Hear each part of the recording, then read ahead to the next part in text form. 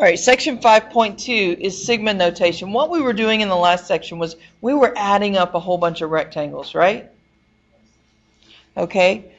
We have a symbol that takes care of all of that addition stuff for us, and it's an uppercase Greek letter sigma. That's this symbol right here. That's a capital sigma. Those of you who took stats are okay with this, right? Or Greek. A sub k is the formula we use for the kth term. This lower number here, k, is what we're going to call our variable for the summation. K will either, it has a starting point. Down here we tell you the starting point. Okay? This is the starting point. N up here is the ending point. K is called the index. The index is kind of like our variable of a function. So, in example 1, I have a problem with the sigma here, and I want you to expand this without the sigma notation. Well, what sigma means is we're summing. Summing means adding. So we start out with k equals to 1 down here, and 90 times 1, because k is 1, divided by 1 plus 8. That's the first term. Plus, we go to the next term. We keep increasing k by integers, ones. There's no fractions here. K, the index here on your summation, has to be an integer. Well, the next term then would be 2. Well, guess what? That's also going to be the last term that we do. So this is going to be 90 times 2 divided by 2 plus 8. You see how all we're doing is we're replacing k with the next integer in line? Had that number on top have been 3, what would the next term have been? 90 times 3 over 3 plus 8. Right. So this is summation symbols, and this is how you expand it. 90 times 1 is 90 divided by 9. And 90 times 2 is 180 divided by 10. So this sum is equal to, that's the value of that sum. All right. Can you go the other way? If I give you the sums here, can you use the sigma notation to rewrite this? Now, there's an infinite number of ways to represent this just by changing the lower limit. I'm telling you where to start this. So we're going to start this with the sum k equals 1, and we're going to go to what? And all I'm doing is I'm writing down the numbers, right? You see how you can take that sum and replace it with sigma notation. This becomes extremely important in Cal 2. We do a whole chapter on summations and series. So it's important in combinatorics. You use it in combinatorics some. It's a junior level course. I don't teach it. Yeah, I took it. See, It's a lot of counting. It seems like it would be. It's a lot of counting. All right, algebra rules for finite sums. Guess what? When you add two terms together in sigma, you can just add the summation of each one of the individual terms. Summation distributes across addition. Big surprise there. So it distributes across subtraction as well. If you have a constant times a function there, you can pull the constant out and multiply it by the sum. And then also, if you add a constant to itself n times, you end up with n times that constant. So, example, if I had this, the sum of 5, k equals 1 to 3, what I would have is 5 plus 5 plus 5. Well, isn't that the same thing as 5 times 3? Yeah, okay. All right, some special sums. If you add k to itself, like that 1 to 28 we did, there's a formula that says it's equal to the upper bound times the upper bound plus 1 divided by 2. Stops you from having to do all the arithmetic. So if I asked you to add this together, all you had to have done was known that this was equal to 28 times 29 and divide the whole thing by 2. n times n plus 1 divided by 2. Yeah, so that's 14 times 29. And I'll let you check it if you want. I don't want to. All right.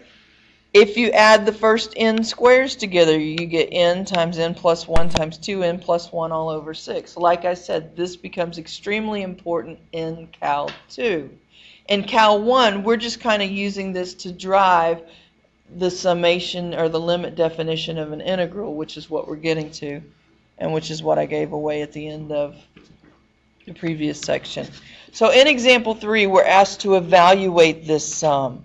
Well, first of all, I know that I can distribute this k across here, and that's going to give me the sum, k equals 1 to 5, of 7k squared plus 3k, right? And based on the rules that we just saw, we saw that the sums distribute across addition.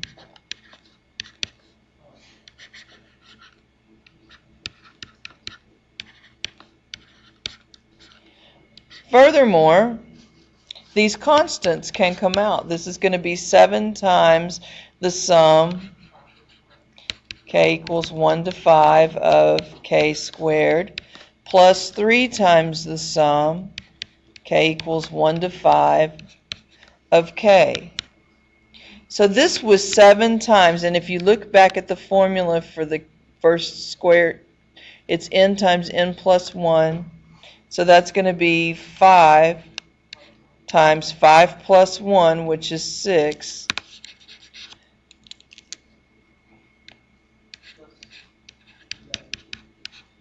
plus, or times 2 times 5, which is 10, plus 1 all over 6, plus this is 3 times n, which we said was 5, times n plus 1, which is, I'll write it out, 5 plus 1, divided by, was it 2? Yeah. I'm using this formula right here for the sum of k, and this one right here for the sum of k squared, because that's what I have right here, the sum of k squared and the sum of k. And then we just take care of the arithmetic, and I don't have to count everything else. So this is 7 times 5 times 6 times 11 all over 6. This is 3 times 5 times 6 all over 2.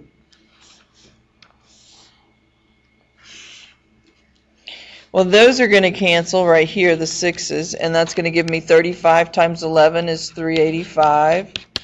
3 times 3 is, these are just going to cancel, leaving behind the 3, so that's 45, and 385 plus 45 is, thank you. So when it says the first n squared, it simply means the first time you go through n. Okay. Was that all 5.1 or is that 5.2 right here? This is 5.2. Now, all of this is leading up to being able to find the area under a curve. And that brings us to Riemann sums, which I'm going to mention, but we're not going to do anything with. I will not make you find Riemann sums by hand. That's just cruel and unusual punishment because integration is so much easier. The first thing I want you to notice is, unlike the rectangles we used before, the widths of these rectangles are all different. These are called partials. And if we look as the limit as the number of rectangles goes to infinity, or the partials goes to infinity, of all of these sums here that have various widths and heights, C sub n, f of C sub n, that's a product, then we're going to end up with the integral that goes from a to b of f of x. It ends up giving you the area under the curve. Now, this is true as long as we're trapped between the positive x-axis. If your function is above the x-axis, this area is positive. If the graph is between the x-axis and your function is negative, this area is actually going to be the absolute value because this area below the x-axis is negative.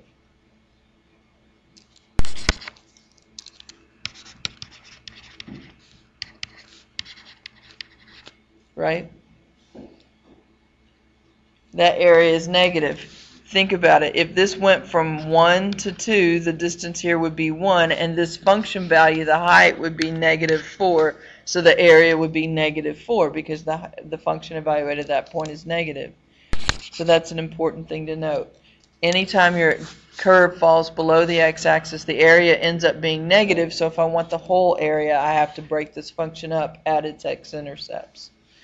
And that kind of is leading to the next section as well. So this wraps up 5.